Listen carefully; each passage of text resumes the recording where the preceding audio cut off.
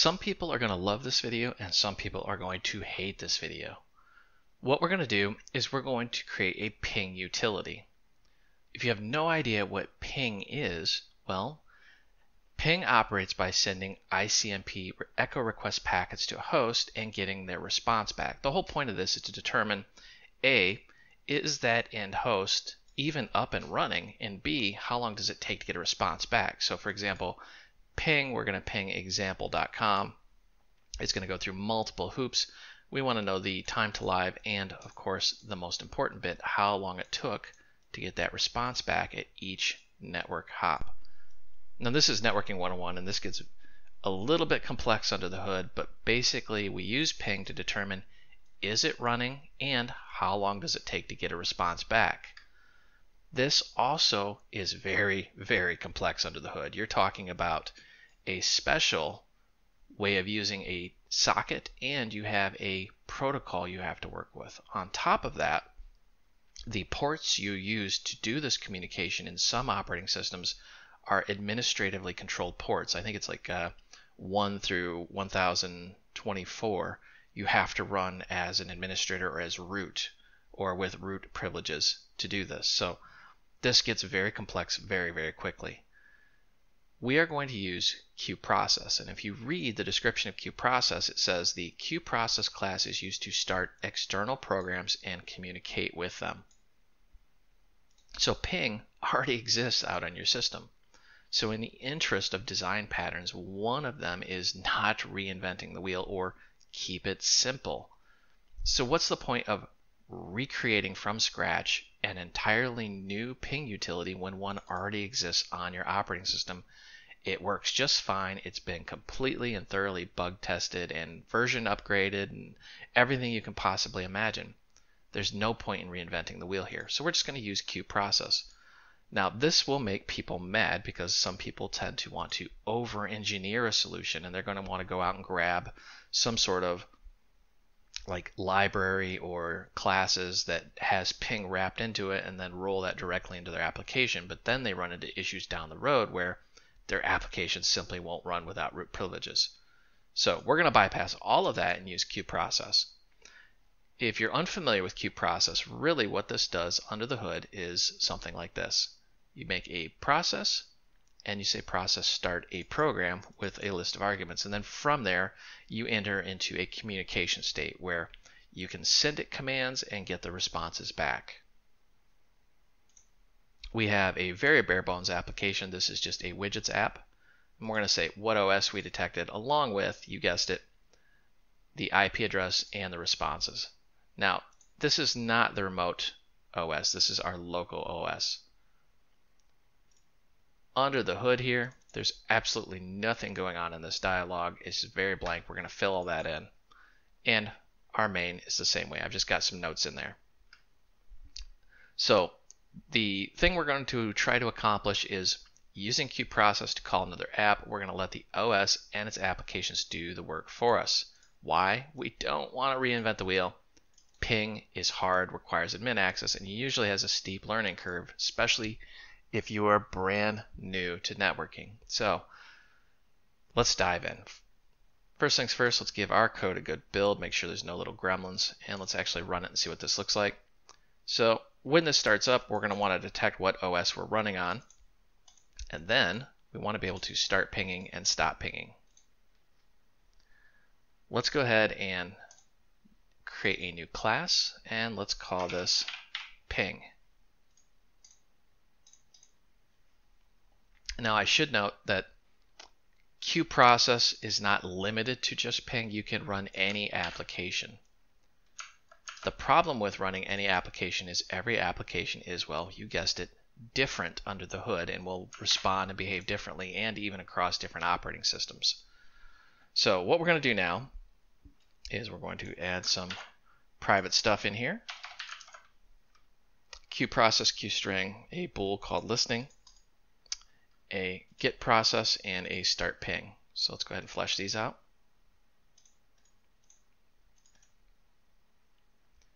And this code is not overly complex, but there is a good chunk of it, so I'm going to be doing quite a bit of copy and pasting.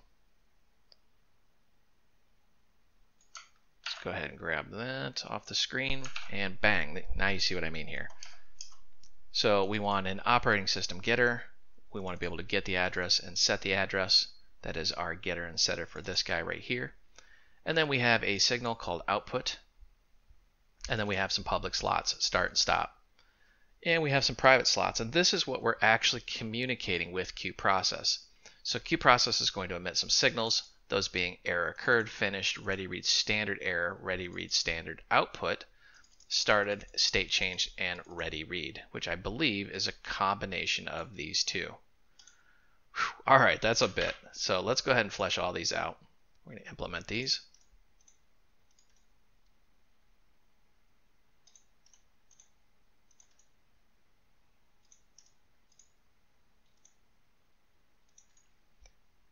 Almost implemented a signal. That would have been really, really interesting.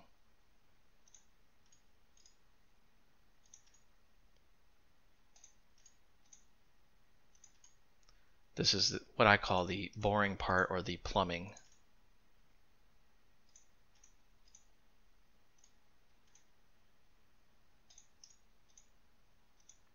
Feel free to fast forward through this bit. I actually, in every single language, this is the part I've always just disliked about coding, is just connecting everything up.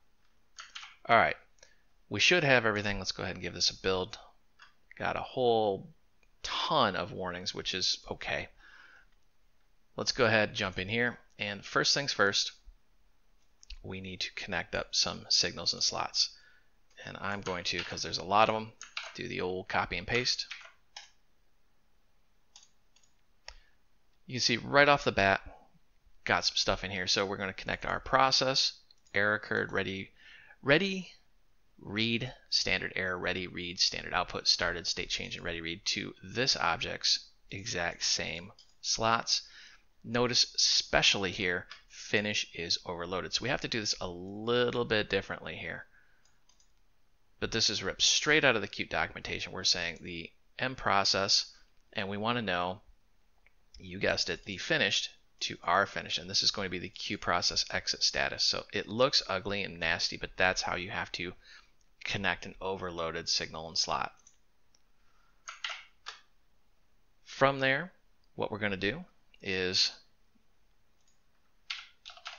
set some variables. So I'm going to say mListening equal false, and then let's go ahead and set our address.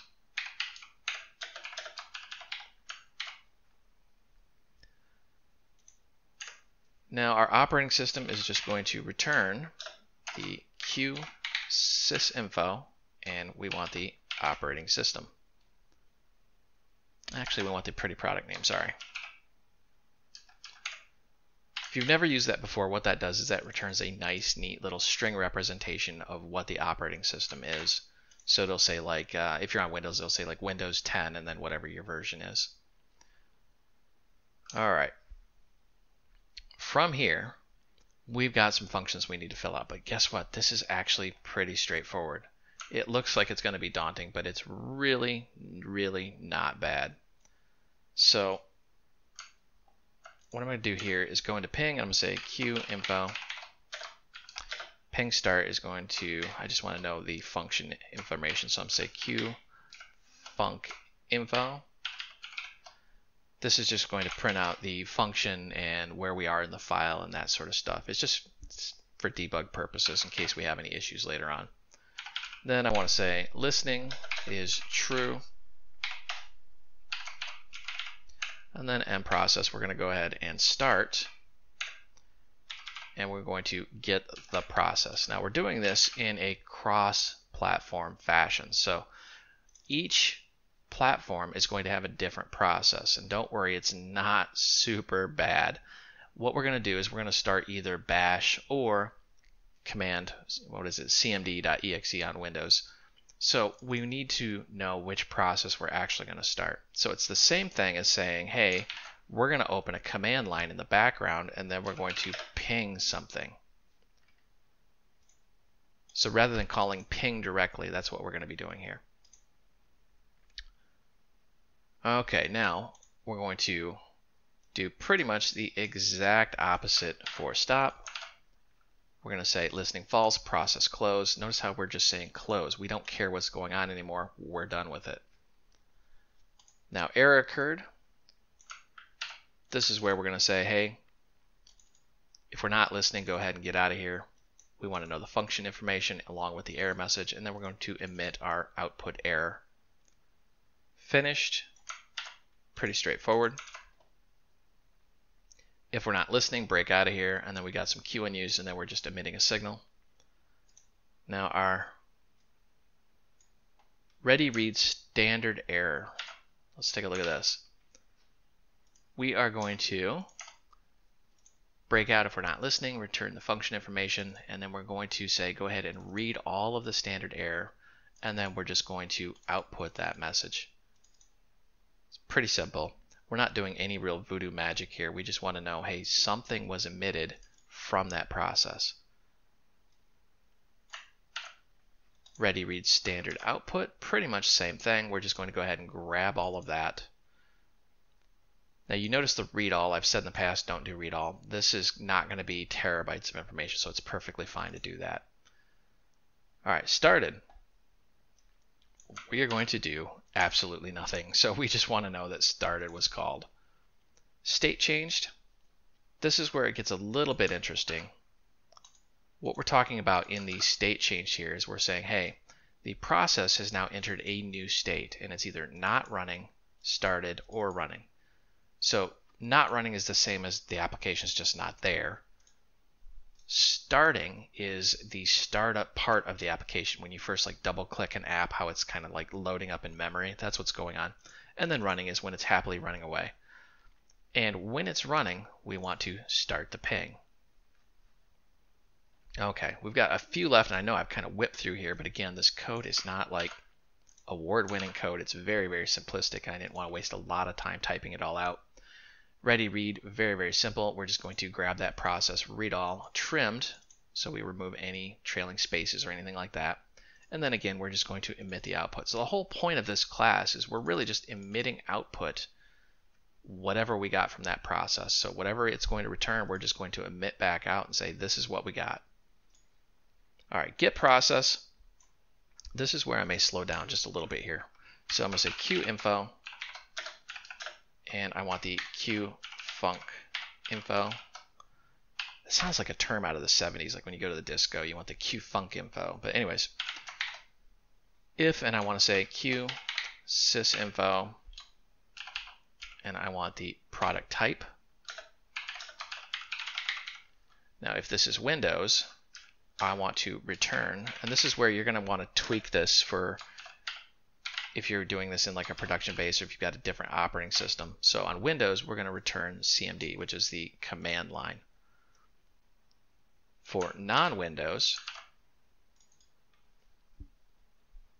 we would want to return something else. So like OSX, I think it is, and I'm going from memory here, bin / what is it, ZSH.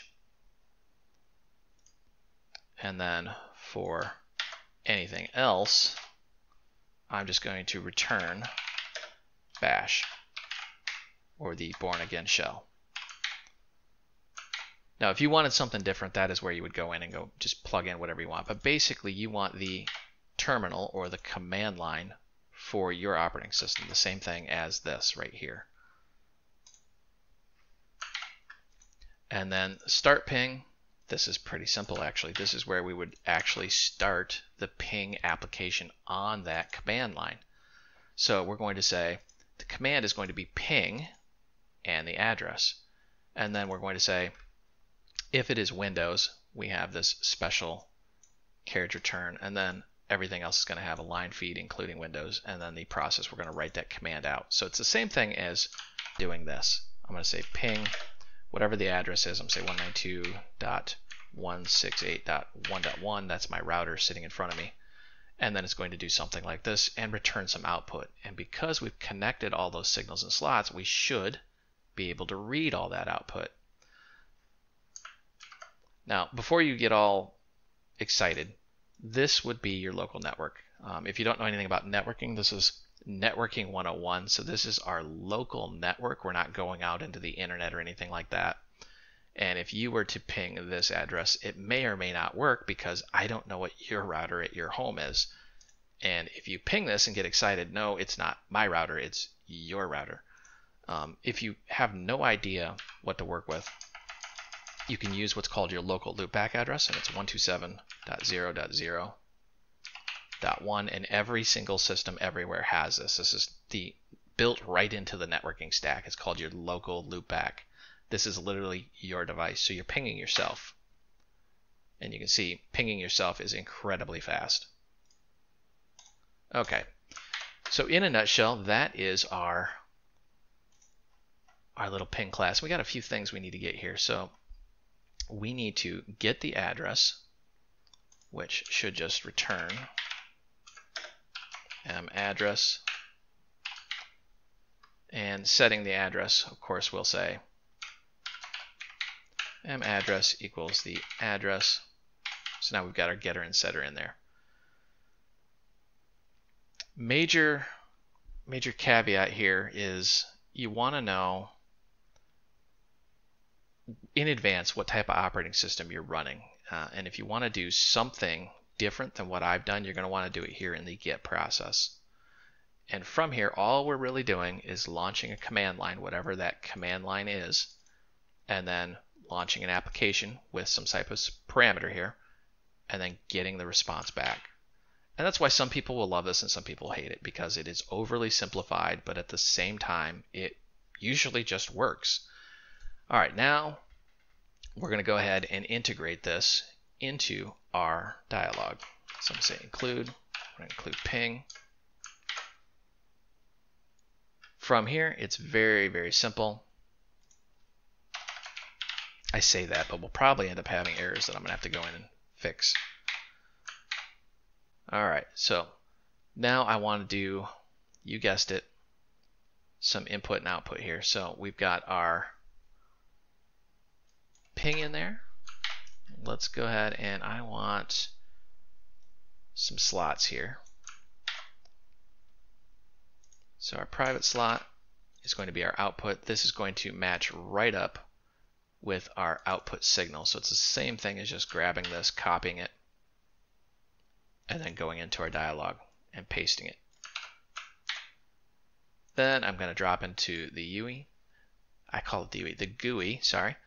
And I want to right click, and we're going to go to slot. And I want to know when that text changed, meaning when somebody types something. And it drops us right into the implementation, and we're exactly where we need to be. So from here, I'm going to say UI, and I want the OS. Go ahead and set text on that. And I'm going to say OS detected. And this is where we're going to just say, this is the operating system we got here from our ping class.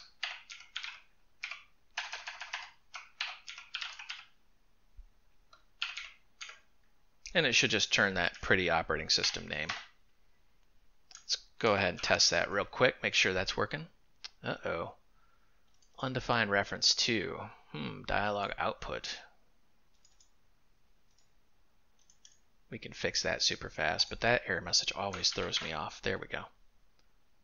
All right, so OS detected, I am on Linux Mint. Yours will say whatever operating system you're on, but that is the pretty OS name. So this is not the remote host, this is your local system. I put this in here in case you're having some sort of issue running this and you don't even know how to find your operating system. You just look right at it and say, oh, I need to know the command line application for whatever this is. And you can find that usually out on Google very, very quickly. From here, it's very, very straightforward. We're going to just say, okay, ping, set the address to whatever the text is, and then connect up our signals and slots. And we're going to connect the start, stop, and then our output to our output. And I swear I just heard thunder in the background. I hope not. If the microphone picked that up, I apologize, but I swear I heard something. And then on our output, we're going to say plain text edit. We're going to go ahead and append plain text, and we're going to append whatever the data is. And this is the signal that was emitted from our process, or our ping, who's monitoring QProcess in the background. And then, you guessed it, it's just very simple. Whenever the user types something, we want to go ahead and set the address to whatever they typed. That's pretty much it in a nutshell. This is why I prefer this method, because we can actually build a rather complex little application very, very quickly. All right, now let's go ahead and we've got our buttons wired up here. Let's go ahead and start. You can see I am now pinging. And I can stop this. Very simple, very easy to use, and it just works. And you can take this and modify it to run not just ping, but pretty much any process out there. So if you had some special application, like you wanted to zip a file or something, you can actually do the same thing. You just need to know what application you're calling, what parameters it's expecting, and know how to read the response back, which, just to recap, we are doing that in the ready read and in the ready read standard error and standard output.